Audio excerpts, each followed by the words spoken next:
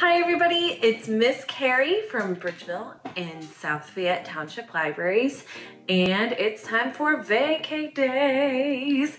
And what we're going to be making today is a Spotify frame with your own favorite song.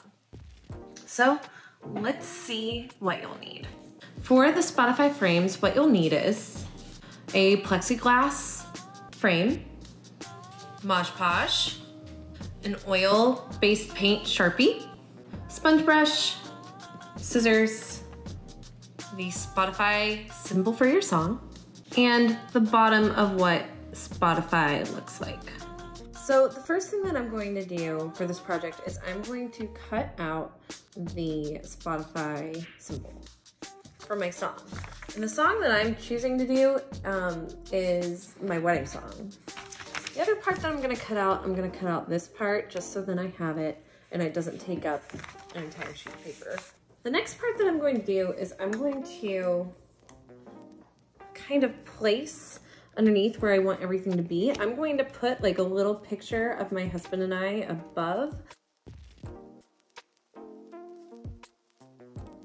And what I'm doing is I'm placing, this is going to be the back of my Spotify frame. I taped on with painter's tape the symbol or the code, and then I put the song underneath it.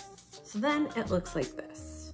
The next part is I'm going to take my Sharpie. I'm using blue because that was one of our wedding colors instead of white, but a lot of people use white for this, but I don't think it'll matter.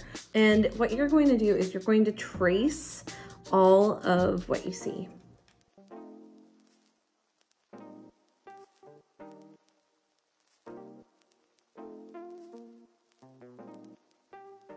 I think this turned out really well. The only bad thing is that I forgot to print out a picture. So the stuff that you missed that I didn't get to do is if you print out a picture, you can use the Mod Podge that's in your kit and a sponge brush. And what you would do is put the Mod Podge on the back of your picture and just put it onto your frame where you would like it. You also have the option of doing the front, but if it's, I would just do the back. And the only other thing that I would recommend that you are getting in the kits, if you're getting the kits, is using a fine point marker instead of the Sharpie oil paint that I used. You'll be getting the fine points and then it'll help with like the words and things like that. So I hope you all have a wonderful time with this awesome kit and project.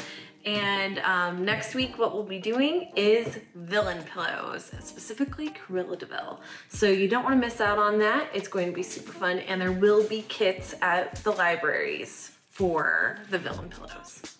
All right, thanks so much for watching. Have a great day.